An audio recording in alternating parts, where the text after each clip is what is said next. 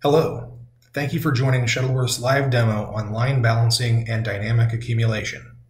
I'm your host, Joe Christian.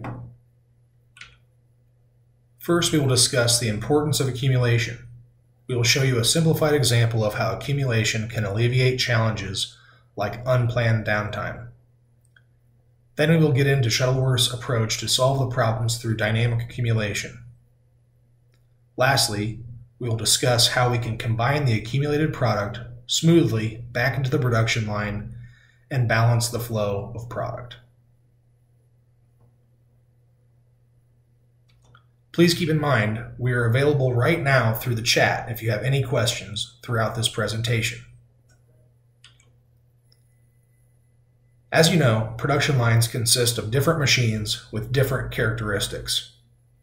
They have different rates of production, downtime intervals, and consumable depletion.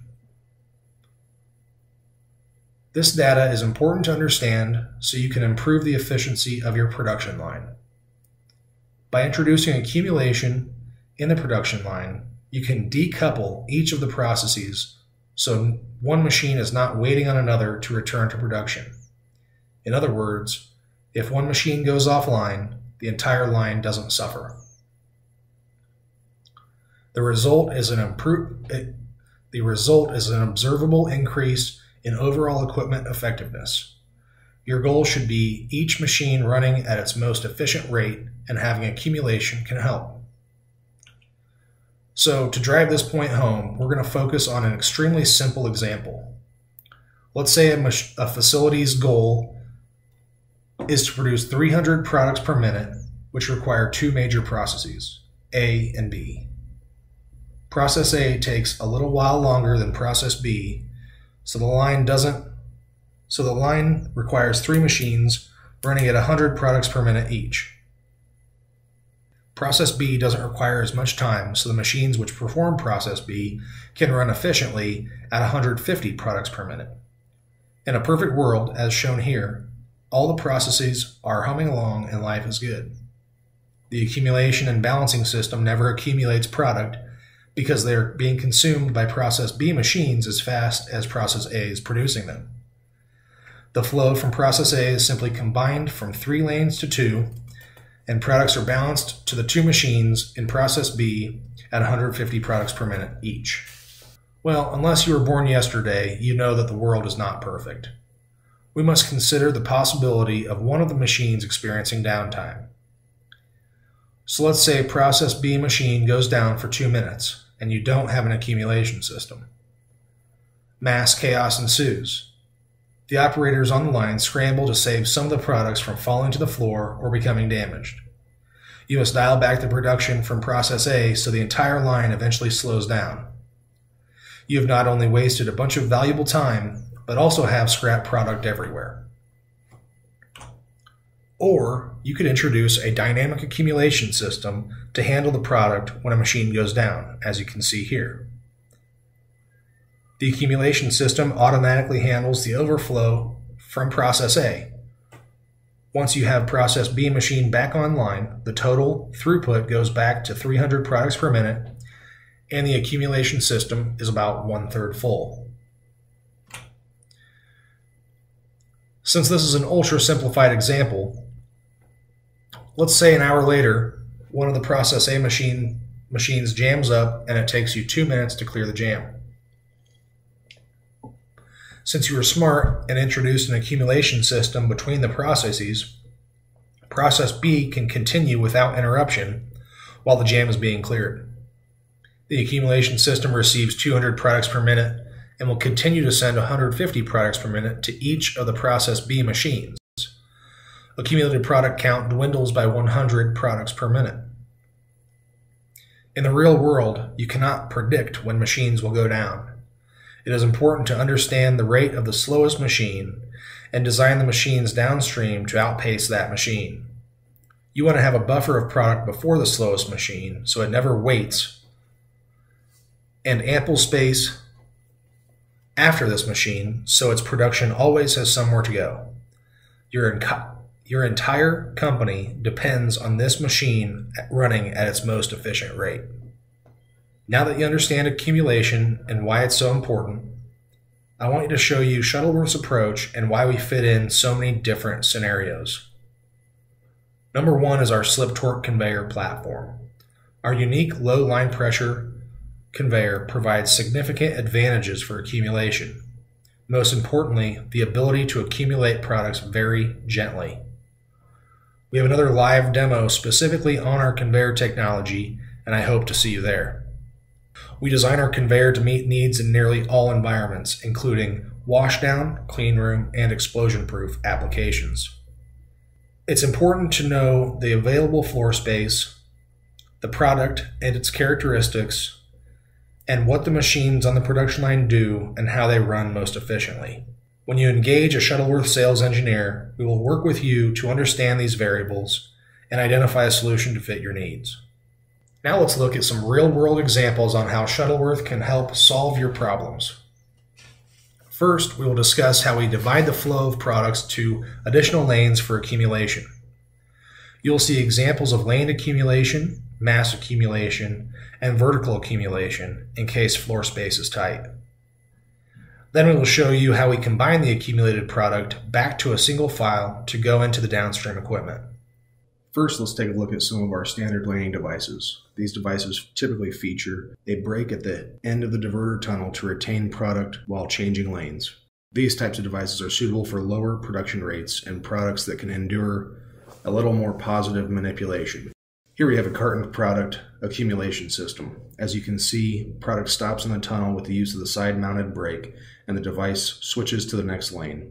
The braking mechanism can also be mounted above or below the conveyor surface. In another example, we take 3 lanes to 9 lanes for accumulation.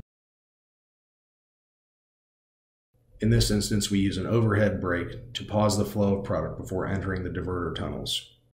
For production lines with higher throughput, we have our high-speed laning solution, which features a telescoping tunnel that extends with the product flow while simultaneously directing the product to the next lane. This continuous motion design allows for production rates upwards of 700 products per minute, depending on the size of the product. We can do these in both heavy washdown and non-washdown systems.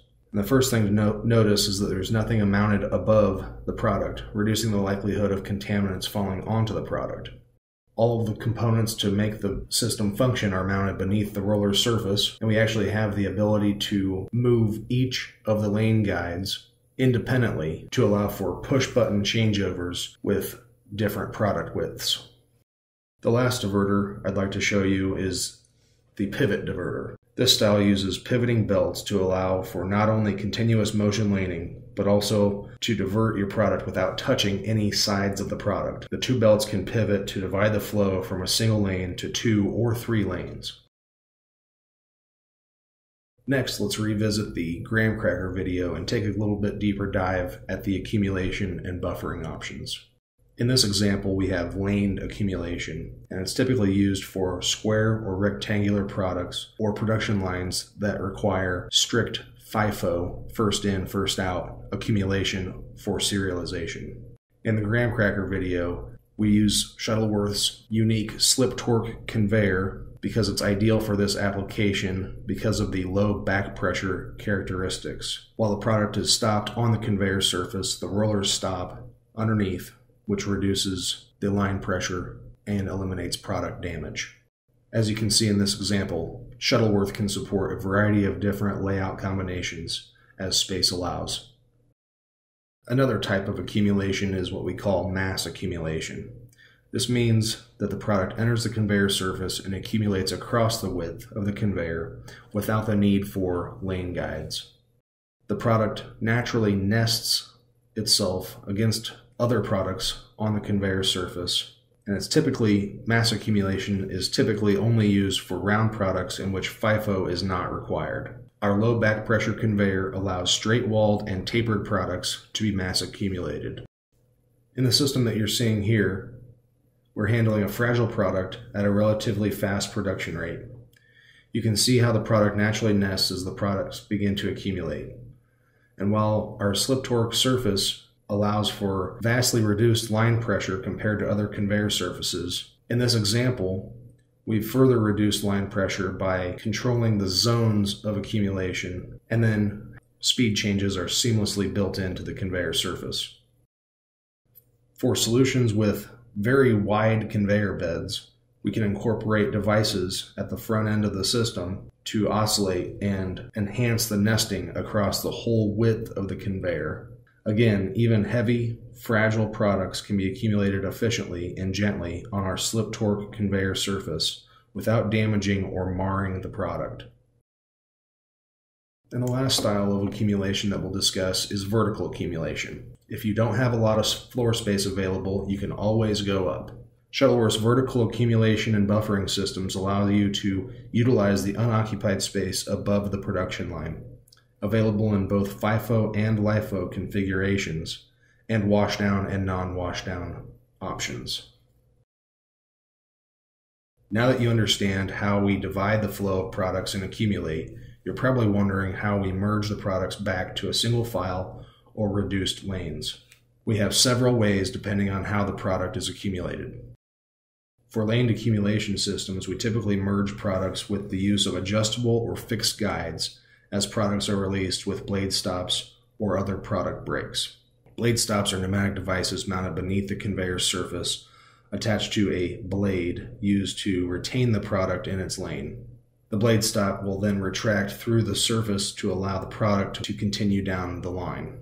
The system will release a slug of product from any one lane at an instantaneous rate greater than the nominal production rate. For mass accumulation systems, we have two primary means of combining, depending on the product and the layout. The first example I'll show you is what we call tight single rowing. This is our term for forcing the product through a guide funnel to yield a single file product. This is typically only used for a rigid, straight-walled, or cylindrical product, which can handle some level of line pressure. This concept maximizes the accumulation footprint available. So the opposite of tight single rowing is, you guessed it, loose single rowing. We can do this at either an inline or at a right angle and feature speed changes to accelerate the product away from the mass. The natural friction of the product contacting the guide rail will gently bring the product flow to a single file. This can be used for straight-walled products, but is especially useful for products with an inverse taper. While all of our solutions are modularly designed and can be mixed and matched for a custom solution based on your needs, the last solution I would like to show you is an all-in-one buffering and accumulation cell we like to call the Dash.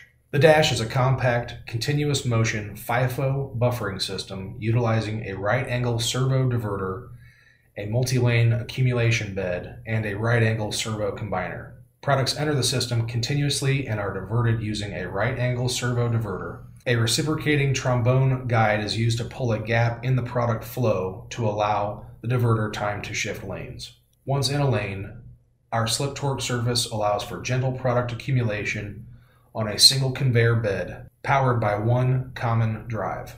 Products are released via a in-surface pin stop and transferred to our right-angle combiner. The Dash comes in a variety of layout configurations depending on space and production requirements. View more solutions in action on our YouTube channel. You can also reach out to us on our website, www.shuttleworth.com.